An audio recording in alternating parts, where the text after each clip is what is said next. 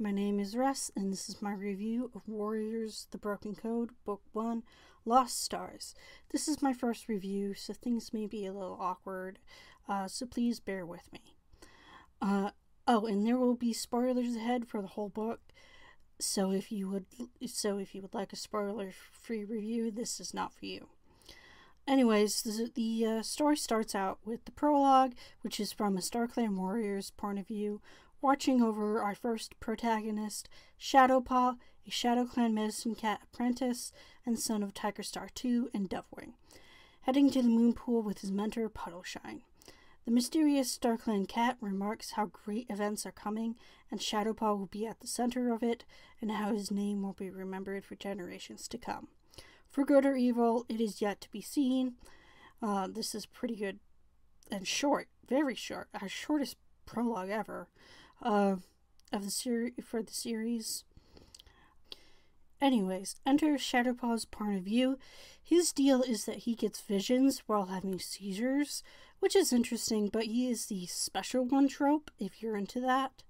He's basically the focal character for this book, and all the plot revolves around him.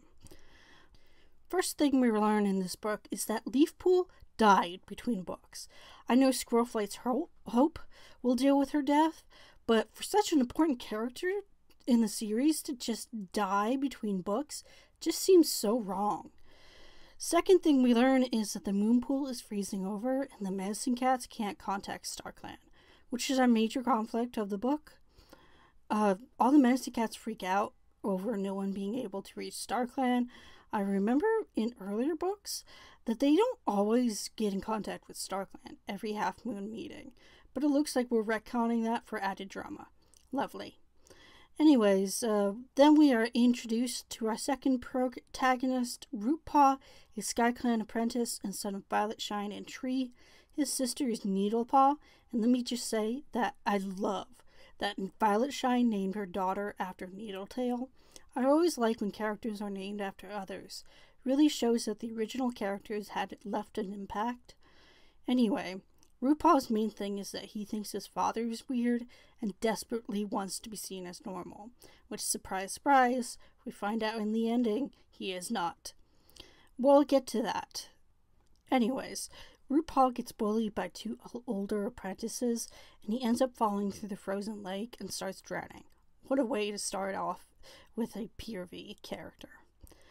Comes to save the day is Bristlepaw, our third protagonist and our ThunderClan POV.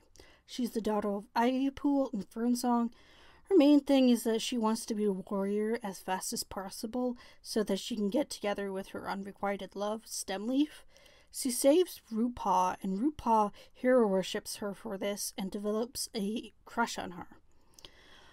Shadowpaw has the seizure vision of Bramblestar and Tiger Star 2 fighting. There's no explanation for this, and it doesn't happen in this book, so we have that to possibly look forward to further down in this arc.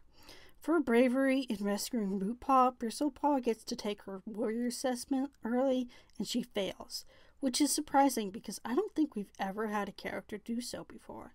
It's different and refreshing.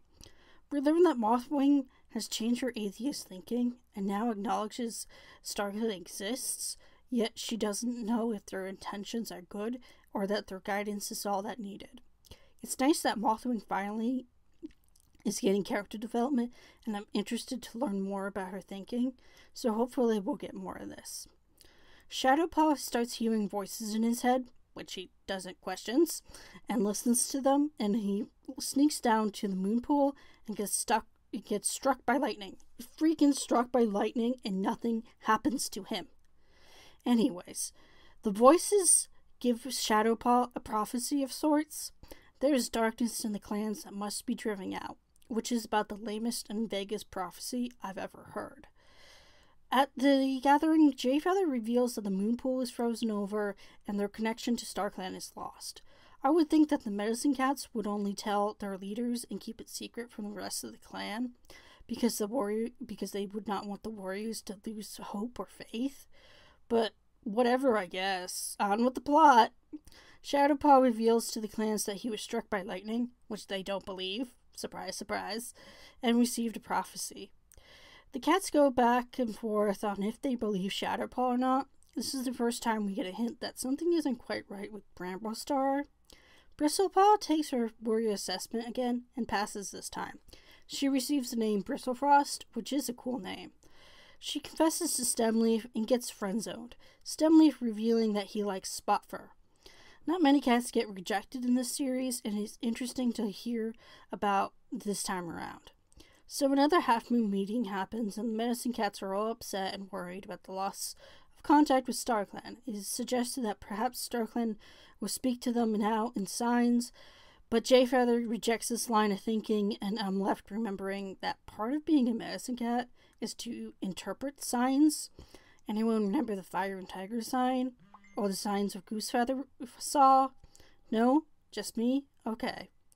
Anyways, Shadowpaw has another vision, and he sees images of several different cats, and a voice telling him that the clans have broken the code over and over, and because of the code breakers, every clan must pay, which, the list of code breakers isn't nearly as long as it should be, because so many more cats have broken the code than is listed. Shadowpaw sneaks out to the moon pool again and talks to the voice about the code breakers, and he realizes the voice is a Tom's, which is a clue, I suppose, but there has been a lot of hinting about who it is already. What is so frustrating is that Shadowpaw never questions his voice, if it's StarClan or not. He just never questions that it's strange or weird. He just goes along with it. The voice predicts that Bramblestar will get sick. Bramblestar acts out of character, and then he suddenly falls sick. Like, seriously deadly sick at the drop of a hat, which is weird and totally not natural, but okay. Bramblestar is acting weird again and declares that they must break through to StarClan. So all the clans gather except for ShadowClan at the moon pool, and their clever plan is to hit the moon pool with a big rock, which is hilariously absurd and is a funny imagery for all these cats trying to push a boulder. Anyway, they fail, and the moon pool is completely frozen over. Tigerstar 2 brings Shadowpaw to ThunderClan because the voices told Shadowpaw how to treat Bramblestar. The cure, make him worse. Squirrelflight denies his treatment. Shadowpaw has a vision of fire destroying the clans, which I assume is metaphorical because we just had a fire not that long ago. Bramblestar has gotten worse, and Squirrelflight finally accepts Shadowpaw's treatment plan. The treatment doesn't work, and Bramblestar dies, and he doesn't return back to life. They have a visual, and gasp, Bramblestar comes back to life. Who would have guessed? Bramblestar calls an emergency gathering to discuss what happened to him and Shadowpaw's visions. Jayfeather reveals it to the whole gathering about Mothring's atheism. Jayfeather has been verbally aggressive this whole book, and he really needs Leafpool back to tamper his emotions. Anyways, it is decided that Shadowpaw is their only way to contact StarClan now. Rootpaw, Needlepaw, Tree, and Violetshine are having a family meeting, which I really enjoy the concept of, and they decide if things get worse, they will talk and possibly leave the clans. And the book ends with Rootpaw seeing a ghostly form of Bramblestar and runs away while it asks for help. Which, yeah.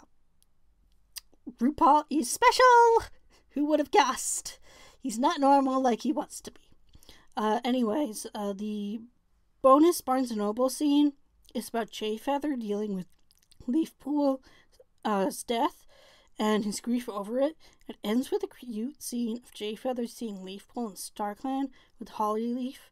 Hollyleaf and Leafpool finally getting along now that they're in StarClan, and Jayfeather finally accepting Leafpool's death. And that's the book. Overall, I think the book is executed really well, and it is a great first book to an arc. I think Sheriff really outdid herself with the writing. All the point of view characters are great, and they're very interesting to read about, even when there's not much going on with their character. And I look forward to Book 2, The Silent Thaw. If you liked this review, please leave a like. And if you think I should do reviews differently, leave a comment down below. And if you would like to, please support me on Patreon. I'm Russet Frost on there as well. And that's it. I'll see you next video. Goodbye.